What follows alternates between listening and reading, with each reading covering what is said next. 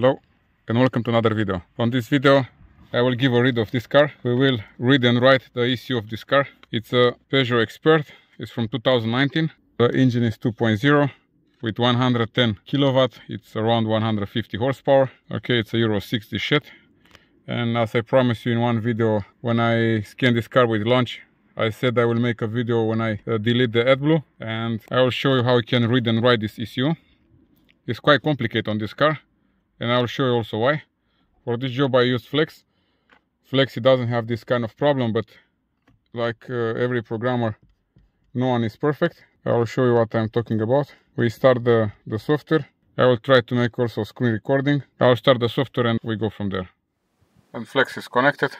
Software is started. As I said, I will make also screen recording. We type here Peugeot. I said this one is Expert.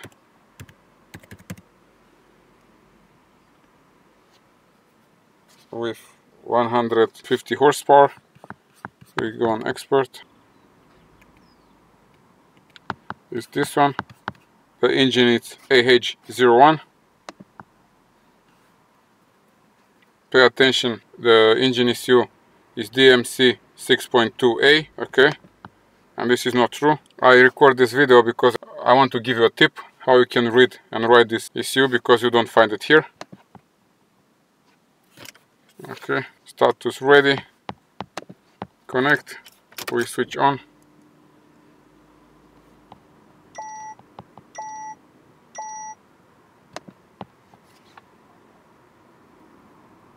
Okay, it connects to the car. You noticed we extract all this data, the hardware and everything. Now we'll proceed to read this ECU.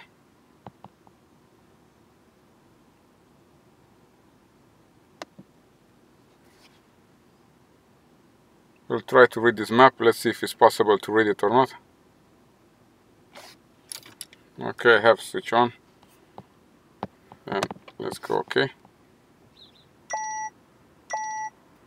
Tries to connect to the ECU.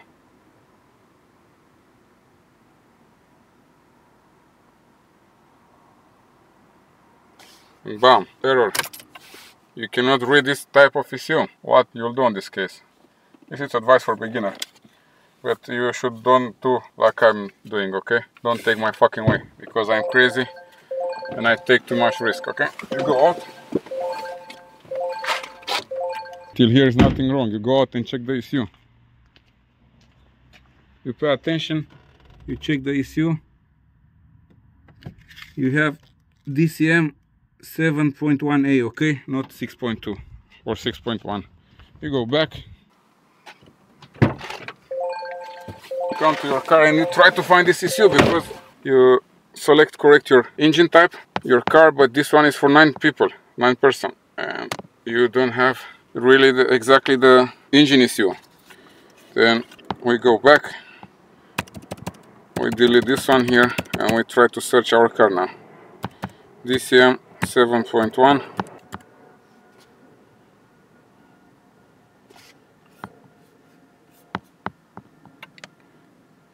And as I said, our engine is like this one,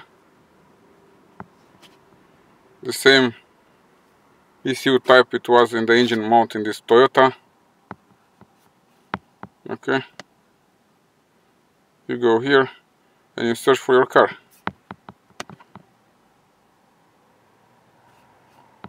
Then what to see? The car is not here. We don't have a Peugeot Expert with 2 liter here. Go back.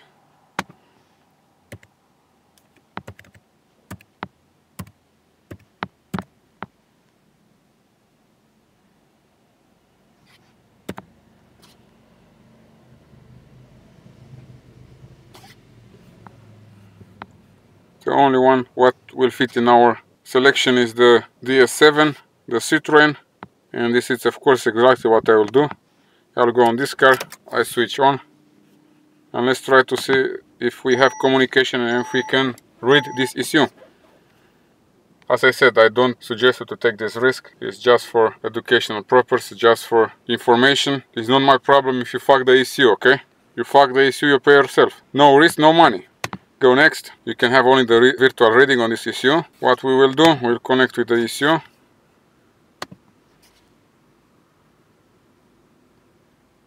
And we hope for the best, or? Okay, switch off.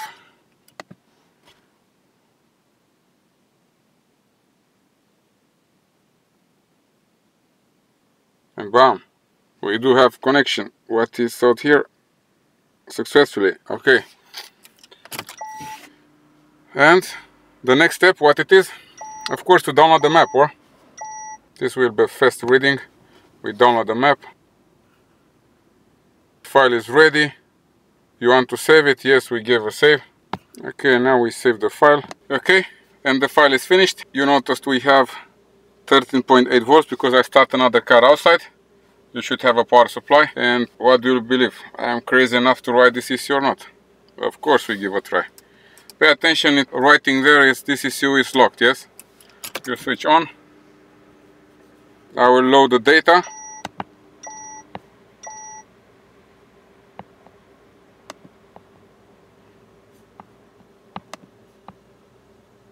I said to you, we modify the AdBlue, NOx, all of this stuff. This error belongs also to AdBlue. We open, we upload the file, we switch on, and we proceed to write the ECU.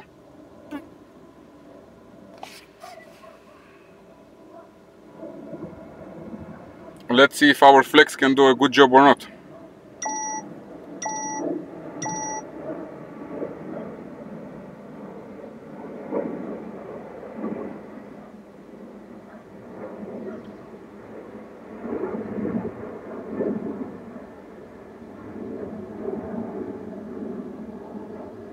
You should have patience. You should have a good battery on your laptop. Okay? Or battery maintainer will be the best, but always I start the car like this one and I never had problem.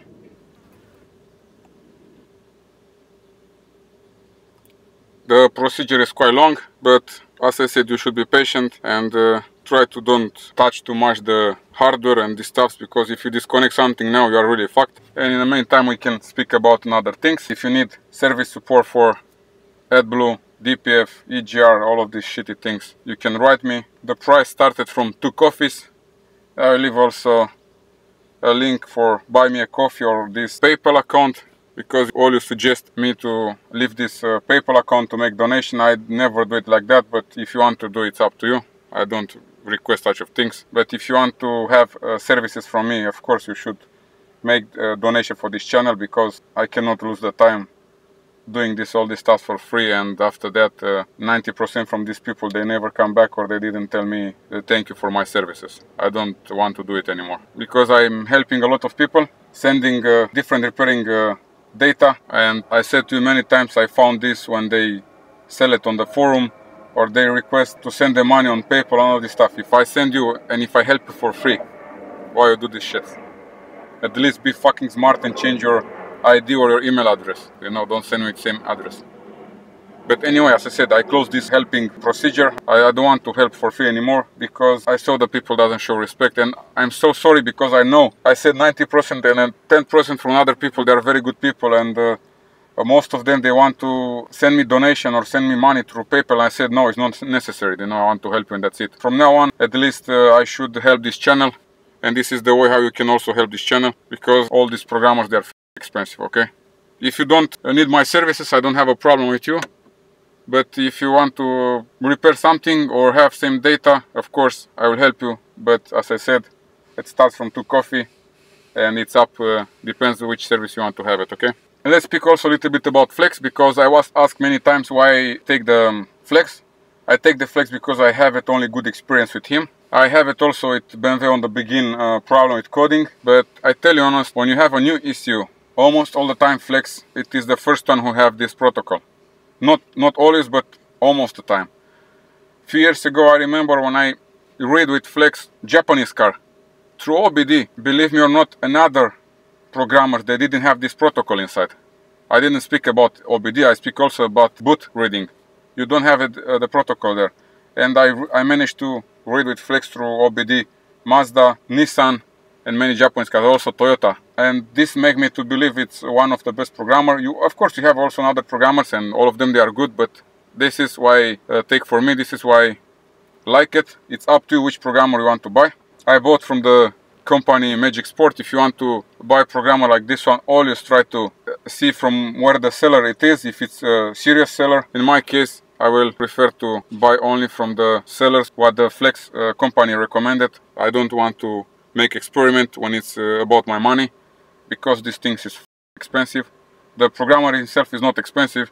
It's 1,200 euro with VAT, but if you buy the license after that, you will see the cheapest one is around 4,000 euro, and it goes up to, with the master version, full license will be around 7,400 euro. In the meantime, our programmer make a good job. It's to 75%.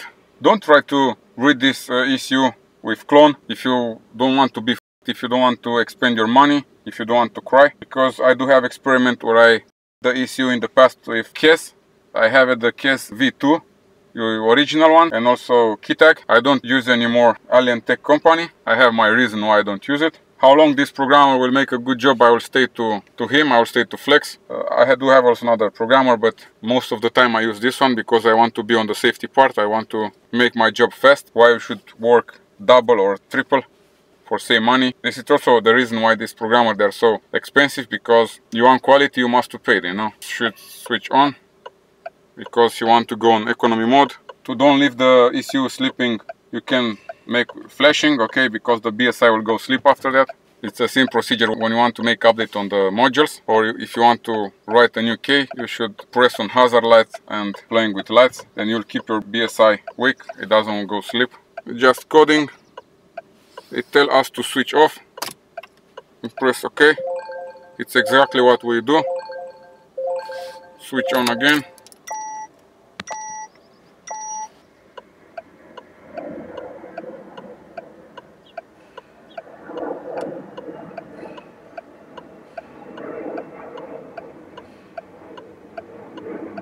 You should be also patient, because you noticed the unlock of the ECU, it was successfully. Now it comes the second part of these things, okay? You will actually write the map, take your time, don't be scared, just follow the steps and you will be saved, okay? This is my way, this is the procedure, how I'll do this ECU. This is not the first time when I read and write this ECU. When I do it first time, I was also a little bit confused. I said, should I take the risk or should I not take the risk? Or maybe not, and on the end I said okay, I take the risk because I don't have another option. I didn't have another programmer. You can leave me a comment below and you can tell me which programmer you use for this type of ECU, for this exactly this type of ECU, okay? This is also good to use always the power supply. I don't want to skip these things because I have a lot of beginners. Imagine you said okay, I will have a new battery, and you make this procedure. What happens? Actually, when he connects first time the Flex, he will write another data just to unlock the ECU, okay? Actually, he have two writing map inside, okay? Two writing procedure, and this takes time. If you have normal battery, you don't have power supply, this is really bad, because you should have always at least 13 volts, okay? If you do something quick, like let's say coding, and you use a diagnostic tool, it's something different. But when you flash and when you erase the ECU, and you try to write, and your voltage goes, let's say, under 11 volts, then you are really f***ed. It should not go under 12.5 volts, but if it goes to 11 volts, then you are really f***ed. You have cars like BMW or Mercedes, and most of these cars, you know, also the diagnostic, they will tell you to have at least 13.5 volts. You will see at this moment I have 13.9, 13.8, that it's up to 13.5. It means the alternator of another car, it pumps enough. I must skip from here, because I have only 20% of battery. I will come back when the procedure is almost finished, because I want to finish this video, okay? I will leave the desktop recording to go forward, and I will come back when writing is finished.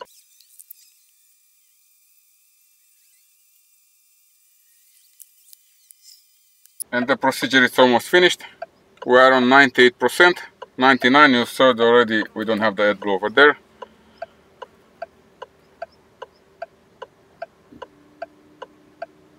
I hear the pump on the trunk, it connects to the car.